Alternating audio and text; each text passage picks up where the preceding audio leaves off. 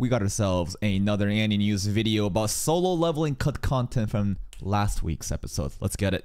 Sung Jin-woo's very existence is one that could topple the dynamic of guilds as we know it. Right now, there's a delicate balance between the top Hunters, Fame, White Tiger, country, Fiend. with each constantly vying for that #1 spot. Knights. All it takes is another A or S.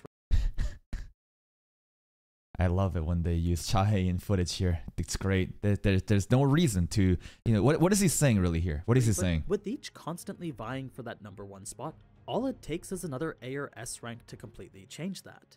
I guess he did say S rank, right? He said S rank. Chae-in is S rank. So I guess the footage does make sense, but, you know.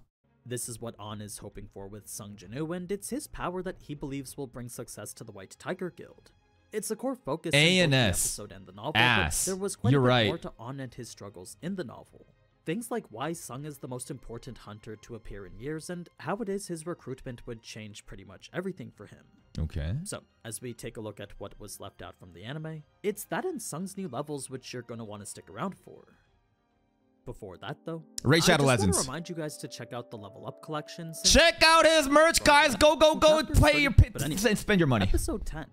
What is this? A picnic? Covering chapters 35 to 37 from the manhwa and chapters 35 to 45 from the web novel. The manhwa this time didn't really have anything to New battle pass armor. It was in the novel that a lot was cut from An and his mission to recruit Sung. Pretty much 5 chapters delving into the guild life and what it's like to be working as the chief recruiter for one. Okay. Before we get to that though, the first scene was of course that conversation between Juhi and Sung. An initially silent stroll due to an increasingly awkward dynamic between them, but one that had to be had since this would be the last time the two would see each other for a while. Or I wonder if she returns later in the story, but like what kind of value would she have? She's not gonna be a hunter anymore. She just retired, so what, just like emotional support? Cheerleader? Like what is she gonna do? Before, Juhi would have had no problem talking to Sung like this, but ever since he got stronger and his presence more intimidating, things were at the point where she didn't even know how to start a conversation with him anymore. It was a massive change she promised she wouldn't ask him about, but one that was definitely bothering her for reasons she didn't even know herself. Sung Jin-woo looked Max too hard. Bro was mugging her so much that she didn't even know how to approach anymore. Bro, it's just like... Juhi's like, shit, I don't fucking know, bro. Maybe I gotta fucking retire and go Mew myself. More than anything, she wanted to ask if she could see him again, but even that was too much as she felt words like that would just alienate him. Next time you see him, he might be with another girl out in public. Chae-in, maybe. So, with her only regret being that she wouldn't be able to see Sung as often, Juhi would declare her retirement and leave things at that. Rip. A somber end to a relationship I wish so sad, man. To see more of. It was once Sung had gotten home from that a package would be waiting for him from the association. It was a replacement phone for the one he'd lost during the Double Dungeon incident. Oh, yeah. This isn't really all that important, but it does tie up a loose end in the form of her. The cell phone. Loose end. Wait, because she gave us the number. Thirsty nurse who had asked for Thirsty Sung's nurse. number a Yeah. few episodes back. Yeah. It turns out she'd been texting him quite a lot, and while it we didn't have a phone. Wait, do we have a phone back then? She's in texting, okay. wasn't at the point where her messages were particularly annoying, Sung felt that if he did reply, they would probably get to that. So, out of a precautionary measure to avoid someone who was potentially clingy, Sung would ignore the nurse's texts and leave her on read. Now, the following day, Sung would... Thirsty nurse. Her entire role was just like witnessing Sung Jin-woo's transformation, like, right, because in the hospital he woke up and he just looks so different, right? The nurse is like one of the first people to see like the changes, right? Well, not really the changes. She never really knew what he looked like before, but it's like her witnessing someone really hot, right? And it's for the audience to be like, oh shit, Riz, yo, the nurse is so thirsty. And then she just got left on red. The author did the nurse even dirtier than Juhi. Start his 19 raids with Jinho, and when he heard Jinho would be picking him up and driving him there, what he expected was a fancy car only someone like him could afford. Bugatti! When he pulled up in an old utility van not aligned with his wealth, that's when Sung realized Jinho was a lot more diligent than he initially gave him credit for. Reason being that a van like this was a lot more inconspicuous than whatever luxury sports car he usually drives. I agree. Compared to like a Lambo, a Bugatti, right? This white van is a lot less sus. But at the same time, a white van has some connotations with some creepy motherfuckers, like free candy on the side, right? So like maybe you could have picked a little bit less shady of a van, but it's better. So if their goal was to do these gates in the most discreet way possible, then this van was a huge step towards maintaining that. Sussy. It was a brand new purchase he had made specifically for this. Fast forward to when we meet the hunters forming their party, and while they had no problem sitting outside for a sum of what was essentially $2,000, they did feel every day they got $2,000 USD a pop to sit outside and do fucking nothing, play some card games, wait for Jinho and Sung Jin-woo to finish the race. That's fucking crazy. Individually, everyone got 2K. Bad knowing they may have just assisted in someone else's suicide. No one wanted to know a fellow hunter was gonna die in the gate in front of them, but that was the situation they were facing when they searched up who Sung and Jinho were. Everyone got 2K, right? A bit of regret knowing they wouldn't be paid for the other 3 gates per day? Promise. Oh yeah, Jesus fucking Christ. 2K per fucking gate. Yes, 3-6 gate. Motherfucker, you and I, we're not even arguing. We're not even fucking arguing. We know it's 2K. And then 6K! It's like, what? What about 6K? 2K per gate! We saw their reaction when Sung and Jinho proved otherwise, so the rest of day 1 continued with zero hassle whatsoever. It was by the end that Sung had gained 2 new skills, and his dash critical attack, making its enhancement 10% more effective. Wow, as for 10%. What these 2 new skills did, advanced dagger technique made him stronger when fighting with a dagger. It's just like past weapon mastery, right? You're just stronger with dagger, 33% more damage. Ever-increasing proficiency with it, and as such provided 33% increased damage whenever he was cool. using one. This also came with the brand new active skill critical attack, and this simply made it easier for Sung to target his opponent's vitals. Critical attack. It's an active skill though, so you just auto crit. Made it easy. Let's see this. Your attacks have become more efficient. You are now able to find your opponent's vital points and inflict critical damage. Kind of crazy to just like, I don't know. When you play games, CV, crit value, if you play Honkai Star Rail, Genshin Impact, or any other game that has like, you know, substat rolling and crit stuff like that, right? To be able to just automatically crit, right, by using this skill, that means you could like just ignore the crit rate and just go all crit damage and attack percent, right? You know, stuff like that, but it's kind of crazy, Easier for Sung to target his opponent's vitals. It provided the most optimum way to attack with his daggers, and as such would guide him to the weak spot most lethal to them, after which additional damage would be applied if the weak spot was hit. That may sound standard given our own perception of League of Legends. But for Sung, this was a lot bigger than any of us may have considered. What I mean is that for him who'd just been mindlessly slashing in hopes of landing a hit, a clear path to maximum damage was literally game-changing. True. Before he'd only ever achieved it a couple of times, but it's when he did that he knew the fight was over. Like, with Kang in this dungeon or the monsters here, Sung knew the moment his dagger made impact, the fight was finished. There was this satisfying feeling which made him certain of it. So, to be... The way he just like casually dropped a knife in Kang Tae-shik here, that was so cool, man. The domain expansion into the, just like a little, swift little... Whoosh. So smooth. So, to be able to achieve that feeling with every attack, well, that was kind of like finding water in the desert. It had turned Sung into a monster-killing machine, a buff to his efficiency that made leveling up significantly faster. Okay. Day 2 was where all that became evident, since every monster was effectively being one-shot now. Sung would activate his critical attack skill, then his next attack would obliterate whatever enemy. He looked so bored. Unfortunately, that came with the expense of depleting his mana, but luckily he could just refill it with shop mana potions. An infinite supply that essentially funded itself. So as long as we have enough mana potions, do we really need to go into int then? Because like raising int, what does that really do? Increase mana, but at the same time, maybe there's like int requirements for some spells, right? You need to have like 100 int to use this OP spell. So maybe there is value in putting into int and not relying just on mana potion. Naturally, this made Jinho curious, so out of all the things that he could have asked a question about, it was this strange blue liquid that made him finally say something. You want some? This led Sung to test what he could and couldn't do. You want some? And that in turn led to a discovery towards even faster dungeon clearing.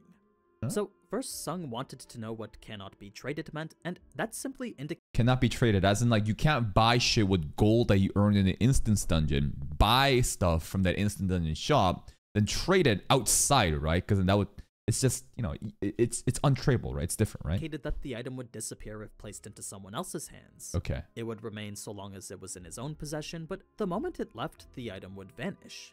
That's not to say it couldn't be used on others, though, since when testing if yeah, we used the potion on this guy, right? He could just pour the potion into Jinho's mouth himself. Okay. He found the potion remained and even applied its effects to the person ingesting it. It was a revelation that would save the two of them hours.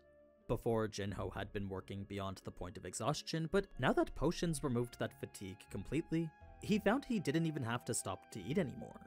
The two could work non-stop without feeling even a bit of pretty efficient, thus allowing him to keep up with— Man, having like a fatigue, that kind of potion to remove fatigue in the real world would be fucking crazy, man. Like, damn, could you imagine a potion like that where it's just like you just drink it, you just feel full, you don't feel tired anymore. It's like you automatically feel like you had like 8 hours of sleep, you feel fucking good. That would be crazy, bro. Yo, actually, I don't know. That could lead into a very dystopian world where, you know, exactly, Mappa needed those, like, basically just forcing humans to work even more. Nah, maybe we should not invent that. Maybe we should not invent openly Pandora's box. The rapid rate Sung was killing monsters at. This wasn't something Sung had done out of kindness for Jinho, though, but was rather a necessary cost in which the return was calculated to provide more value. If it didn't, then there was no way Sung would have used his potions on Jinho like this. It was solely because the productivity was worth more than the value of the potion that Sung could afford to give them away like this. Okay. Of course, to Jinho, this was yet another gesture befitting the benevolent Sung Jinwoo, so to him it carried quite a bit of meaning. So much so that it would actually bring a tear to his eyes. He cried over the potion? Day 3 of raiding, and after 7 raids, the two had accumulated over 600 million won together. Damn. Granted, Jinho half a mil almost. $1 billion for them, but the returns from each were going straight to Sung. Never once did Jinho think the two of them would split the money, since to him, every bit of it was earned by Sung alone. Plus, Jinho probably doesn't even need the money because he's already just a rich trust fund kid, right? It was a display of respect that reflected Jinho's ever-changing demeanor towards him. Now, it was around the same time that Jinho was buying all these gates that the White Tiger Guild would be going through a crisis because of it. Huh? You see, with no C-rank gates available to purchase, the guild's rookies could no longer be developed since that's what they used to train them. It was a phenomenon the guild had never been exposed to since— And that's when An was like, something's going on here, and then he starts to do digging in the homework, right? The men responsible for securing them were extremely competent. As the chief and deputy of the White Tiger's 2nd Management Division, it was only natural they be incredibly skilled at what they do. I mean, they did have— Skilled at what they do. What did they really do last episode? The guy on the right was basically outside of the Cafe Penne. You remember Cafe Cock? And the random lady with the fattest ass just like in a miniskirt walked by and he was like, and then he smiled and laughed. And then the guy on the left, he just got scammed. He tried to scam us. Then we scammed the scammer, right? I guess they are good at their job. They did their homework, but you know, it's like the outcome was division. It was only natural they be incredibly skilled at what they do. Okay. I mean, they did after all represent one of the top 5 guilds in South Korea. White Tiger, that's right. So, as the two in charge of the division responsible for recruiting new hunters and training them, the fact they had nothing to train their rookies with was an exceptional blunder the guildmaster was sure to scold them for. It was a crisis that required fixing immediately. As for how it even happened, well, let's just say Jinho flexed a bit too hard on them. Oh? I know in the anime they said he had bid 150 million, but how in much? The novel and manhwa it was actually 250 million. Add 100 more. He had bid 25% more than the max return one could possibly expect from a C-rank gate. Initially, his bid was only 70 million, but when the White Tiger Guild countered with their max bid of 100 million, this auction, Jinho just said screw it and edged out everyone with 250 million. 250! Who's gonna match me? Some one could only think that a crazy person would pay for.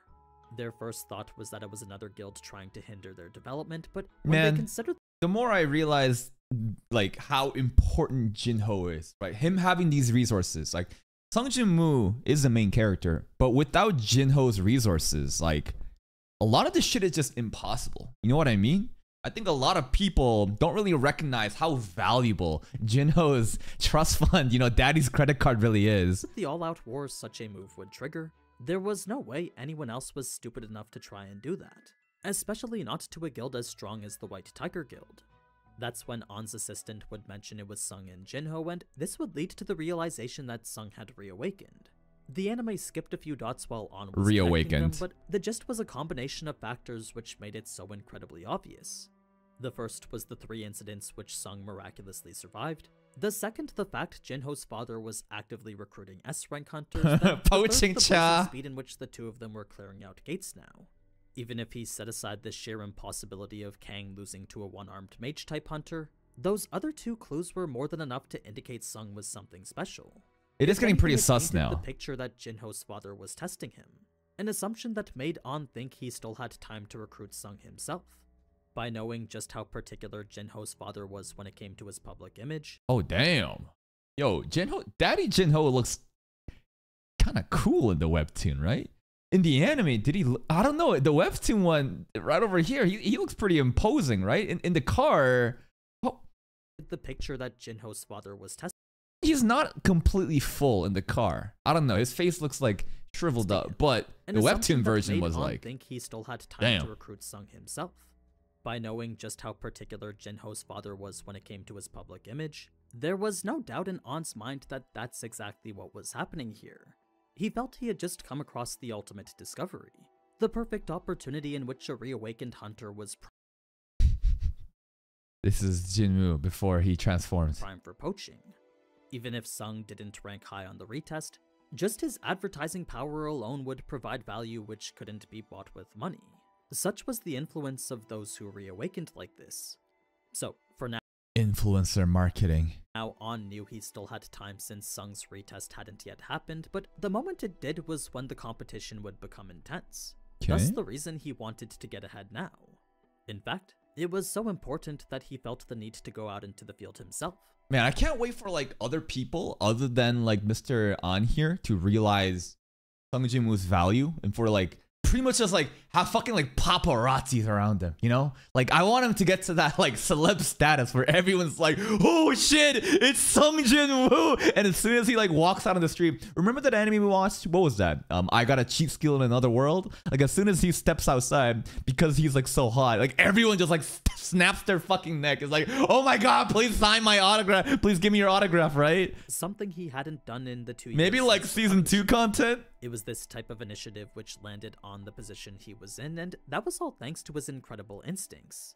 If not for them, then not only would An not have become the youngest division head in the entire organization. Youngest division head. You know, AniNews is glazing the shit out of Mr. An. And honestly, it's pretty cool to see that other characters like him that didn't really seem that important in the anime. That's a lot more lore behind the scenes. But the White Tiger Guild as a whole wouldn't be the top 5 guild it is today. There was something special about the way he was able to read hunters, and that same sense was now telling him that Sung was particularly special. Maybe An is better than Manager Wu. Remember Manager Wu from the Hunters Association? I mean, in the beginning his read was a little bit off, but right now... Well then again, An does have more data points now compared to Manager Wu. Manager Wu only had like the double dungeon before. Then there was the Hwang Dong-soo incident. An had like 3 incidents tacked on together. I don't know. He was the first recruit in a while to make his heart race. This made getting Sung. Yeah, we're making Mr. An's heart go doki doki. Their top priority, and it would lead him and his deputy to stake out the 2 gates Sung was supposed to be at today. Okay. They'd each gone to one individually, and their plan was to call the other as soon as Sung was spotted.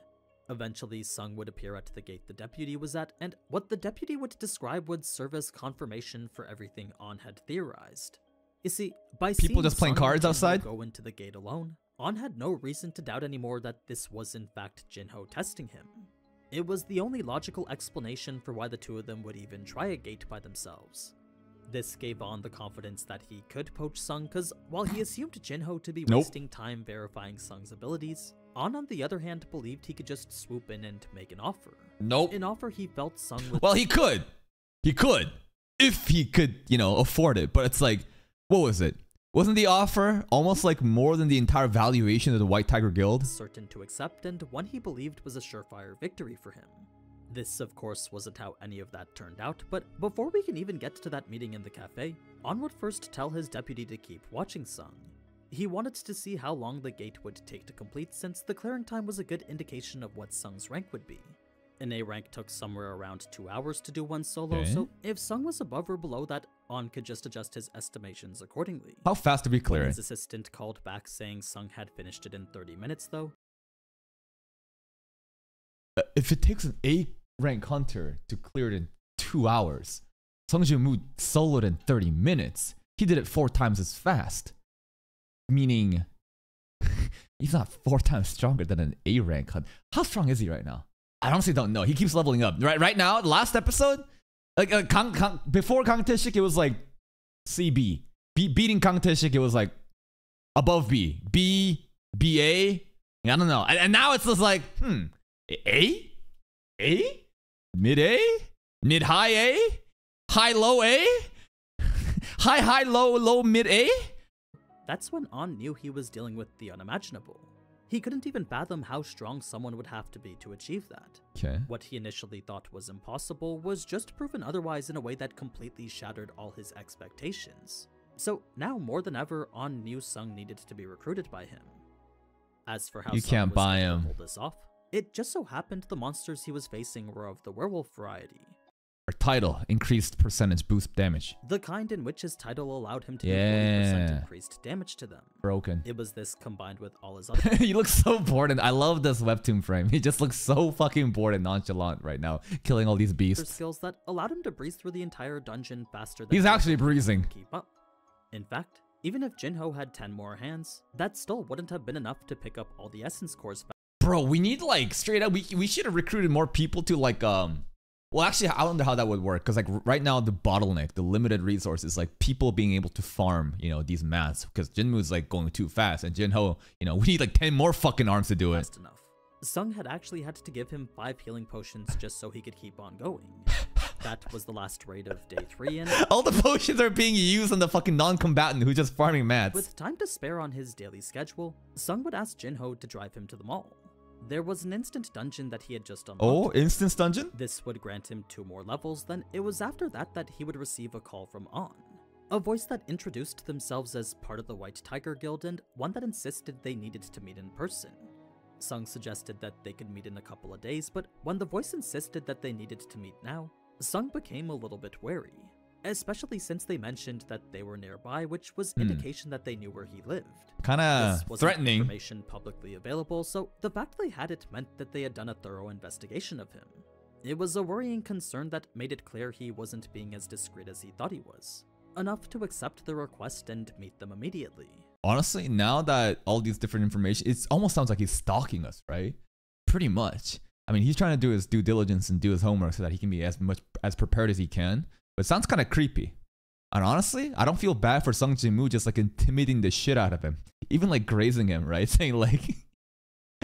he was so imposing when he disappeared. He went into stealth and like... No. He like walked behind him and he says, don't turn around, right? Yeah, that part. That part was like, Jesus, do we have to do that? But it's like, yeah, honestly? Yeah, fuck it. This would lead to the meeting in the cafe, but in addition to all the stuff we saw in the anime, there was quite a bit of extra information regarding the White Tiger Guild and the actual offer they were making. Okay. So, out of the top 5 guilds in South Korea, the one that sits in first is the Hunters. He already fucking said. Hunters Association. Hunters Guild. Guildmaster Che. Hunters Guild. And then White Tiger probably? Before that, it used to be the Reapers Guild, but after a few members left, Reapers started their own. Oh, the Reapers, the top dogs of Reapers left and made their own guild. The Reapers would fall in ranking and make way for the Hunters to take its place. Okay. Wait. Where did they go? Where did they go? Reapers started their own. They started their own guild. Fall in ranking and make way for the Hunters to take its place. Okay. It was those who had left that had started the White Tiger Guild. Okay, this is the White Tiger. In a matter of years, that guild was... So it's basically like Madhouse that turned into Mappa. Because like all the top dogs left, but then pretty much Mappa just turned into Madhouse. Anyways. Would surpass even the Reapers. They had become far stronger than the guild they were once part of, and were now gunning for the spot that the Hunters Guild currently held. Such a position was one that was always unobtainable, but if Sung Jin-woo was the person On thought him to be, then he was the piece they needed to finally take that #1 spot, thus reinforcing the... Nah, I don't want Jin-woo to join any guild, right? No, fuck those guilds. Like we have... I mean, Jinho has his own guild. I like the idea of being a solo guild. I like the idea of just like a one person. Like, we don't need like an entire fucking guilds, divisions, and different people in there. Fuck it. Sung Jin-woo just like be so strong that he's like a one-man army by himself type. You know what I mean? It is solo leveling, you know? And even in like Sword Art Online that we're watching right now, I love the premise of like Kirito being like a solo player, right? We don't need to rely on any guild. Basically, it's just like a contractor. He just goes in, he's solo, right? So I do like this idea that Sung Jin-woo will be just like independent, doesn't need other people, and is pretty much just like a one-man army by himself because that's how strong he is through the leveling system. Reason why An wanted to recruit him so bad. Now, normally any hunter would be awestruck when face-to-face with a top 5 recruiter, but in classic Sung fashion, he wasn't impressed at all. Who? White Tiger? Who? What An believed was a target of great desire for pretty much every hunter was to Sung nothing more than a casual business meeting. An had hoped he could use... Yeah, this is like... Yeah. Because like, yeah, this is like a dream come true for every hunter, right? It's like, oh my god, the White Tigers have approached me. Everyone would just fold immediately on whatever was negotiated. But Sung Jin-woo is like, this is just annoying. What are you doing here, bro? Set desire to his advantage, but when he saw Sung couldn't even care less, he was a bit disappointed since he knew things weren't going to be easy for him. The only thing on going for him was the fact Sung was yet to sign with Jinho, but that too was a misconception based on the assumption that they were testing him still. It was the one fatal flaw when coming to the table, since the entire time he believed the opposition was underestimating Sung's true value. When he realized that that wasn't the case, once again An was faced with the unimaginable. As for Sung, the offer to join the White Tiger Guild honestly wasn't a bad one. The only reason why he didn't was because there was literally zero need to do so. Since his value only increases every time he levels, there was no reason to think that Sung couldn't just solo a B or A rank dungeon. Exactly. The very gates which funded guilds into what they are today could potentially be sold by him and the profits completely monopolized by Exactly. The whole point is just solo. I don't want to give my EXP away to other people. We're strong enough to just take everything for ourselves, right?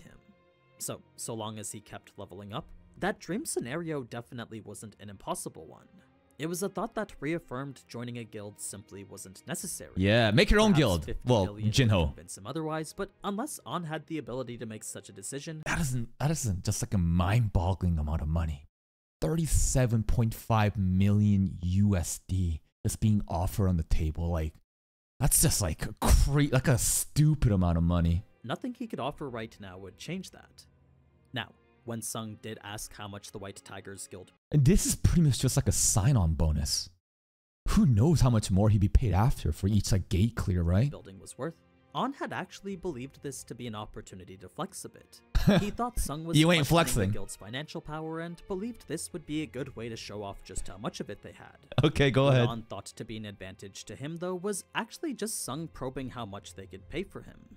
A shocking revelation that once again shattered An's expectations of him. This would be where their conversation ends, and it's after this that the story would go on to do a few things differently. The gates wouldn't be bought until the day after this one, simply because Baek hadn't given permission to spend as much money as they needed to on. This is the difference in the anime of how he got scammed, right? He was in a fit of rage, scolding An for not having done his job properly. Okay, he was mad at An. Recruit training was essential, and if a guild couldn't even afford to train their own recruits, then that was a weakness the other guilds were sure to take advantage of. Even if they purchased gates outside of their own territory, to do so would hurt their image in a way that might be unrecoverable. It would be like announcing to the world that they didn't have the power to train in their own territory. A disgraceful message that might not sit well with future recruits. Didn't even know that like territory disputes like this was so important. I guess at the end of the day, it is about public image, right? How people perceive the White Tiger Guild. If they were to suddenly buy other gates outside of the territory, then it's like, oh, what happened to your own gates? You got outbid? You must be poor, you broke motherfuckers. Ain't nobody joined the White Tigers now. Fortunately, Sung's job change quest meant he needed to sell them, so that was a lucky turn of events providing a solution to this problem. Now, in between all this, there was Sung accepting Jinha's request to go to her parent-teacher meeting, a homemade vegetable juice given to Sung by An's deputy, then a little tease of a cereal. Homemade vegetable juice given by deputy An, like An's deputy? What? We got a homemade what? Jinha parent-teacher meeting. Oh! Jinha parent-teacher meeting. So Sung Jin-mook would show up? I don't know if that'd be like random slice of life moments. Okay, that'd be kind of fun, I guess. A homemade vegetable juice given to Sung by An's deputy, then...